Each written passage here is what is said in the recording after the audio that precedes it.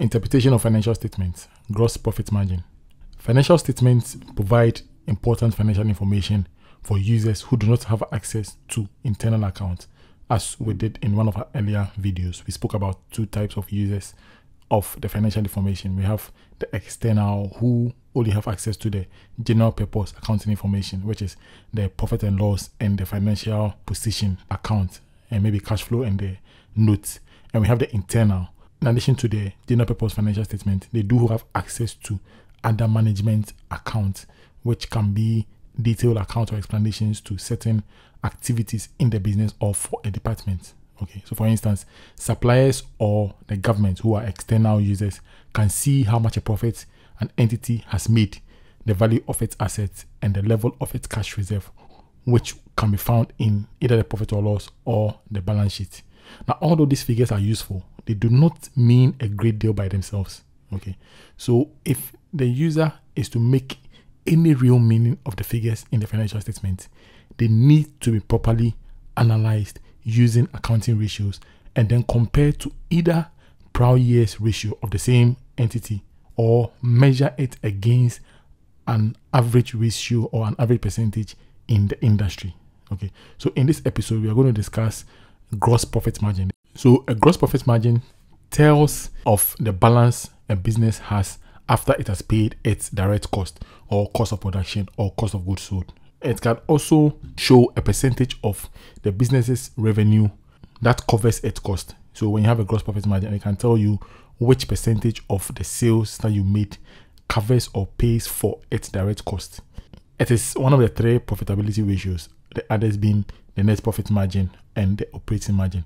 Now, of the three, the gross profit margin is debatably the most important because it can tell the commercial viability of a business, because the gross profit is the first of the net that you arrive. The moment you have your revenue and you take your cost of sales or production from it, you get to the gross profit margin.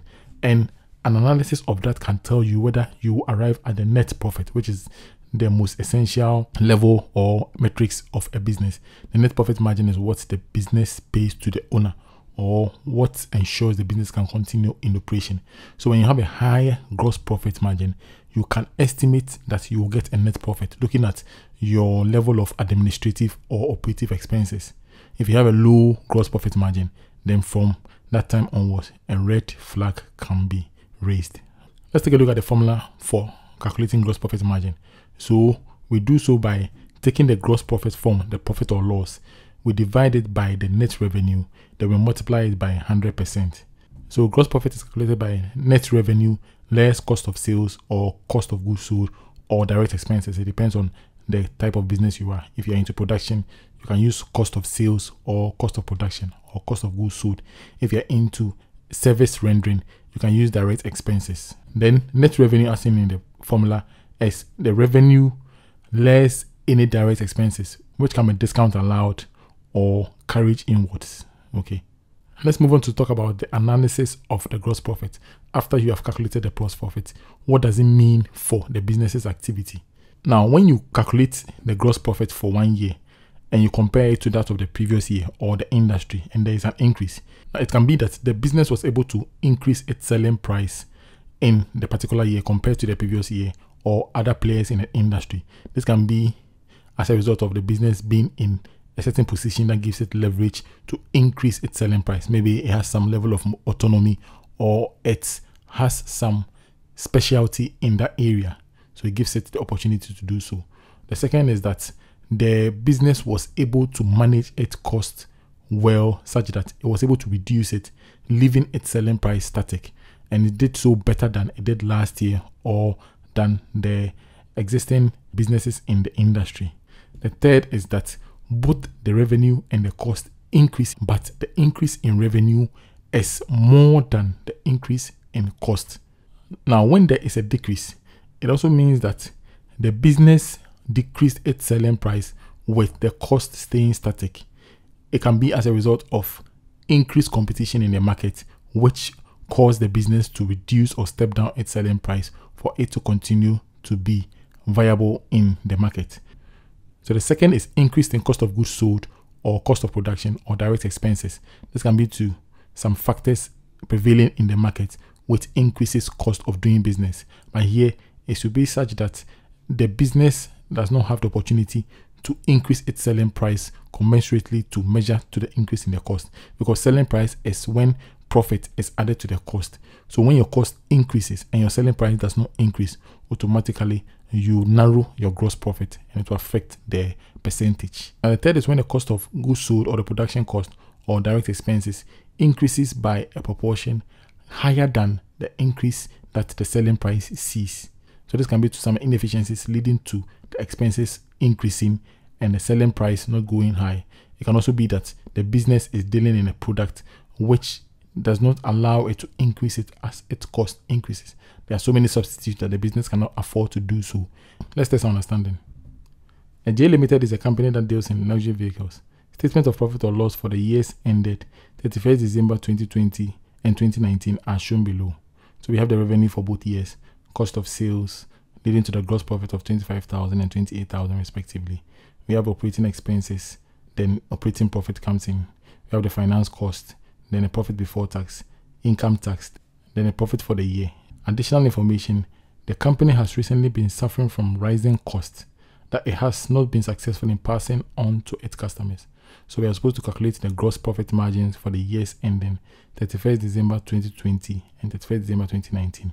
Then we are supposed to comment on the comparative performance for the 2 years ending 31st December 2020 and 31st December 2019. For solution, we will start with the gross profit margin formula, which we've already discussed, is the gross profit divided by net revenue times 100, or can be picked from the profit or loss account that was just stated. For the year 2020, the gross profit margin will be 55.56%, which was gotten by dividing the gross profit of 25,000 in the question by 45,000 revenue multiplied by 100%.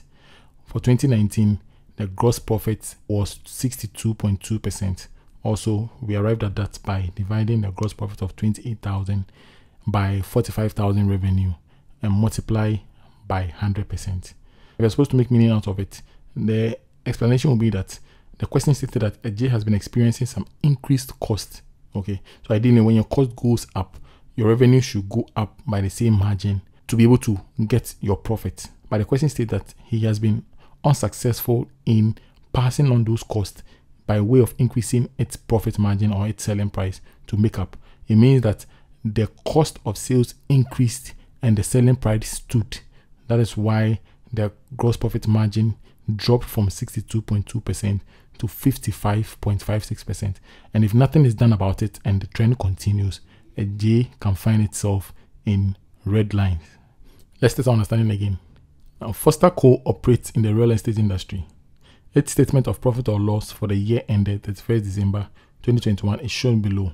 So we have revenue for Foster, its cost of sales, gross profit of 34,000, operating expenses, operating profit of 20,000. We have finance cost, which leads to profit before tax of 18,300. We have income tax expense of 3,000, then the profit for the year of 15,300. In additional information, the gross profit margin for the real estate industry for the year 2021 is 45%. So here I was supposed to compare to the real estate industry's gross profit margin. Then we are supposed to calculate the gross profit margin for Foster Co. for the year ending 31st December 2021. Then we are also supposed to comment on Foster Co.'s performance compared to that of the industries.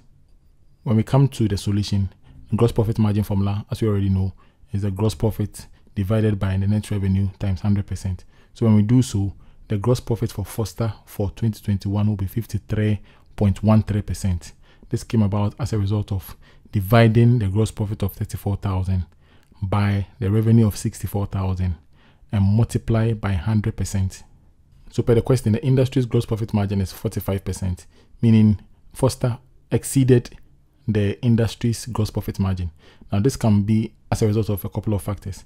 The first is that Foster's revenue increased above the average price prevailing in the industry. Okay, so that has to be investigated since only Foster's was given. So maybe Foster increased its revenue because he had monopoly or he had some leverage to do so, whilst other players in the industry couldn't. Or he increased his by a margin that the other industry players couldn't do so.